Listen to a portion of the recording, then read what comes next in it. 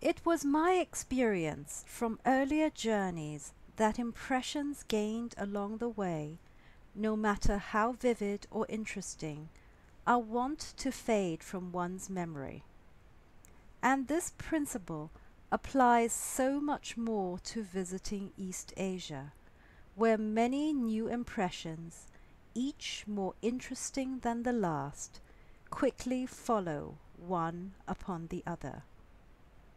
There is a specific danger here of much being lost in so brief a time of the original riot of colours and vivacity that one perceives, since each new impression squeezes the others from one's memory. To forestall this, I kept a diary throughout the entire period of our journey, in which day after day I recorded what I saw, detailing the more interesting impressions without delay.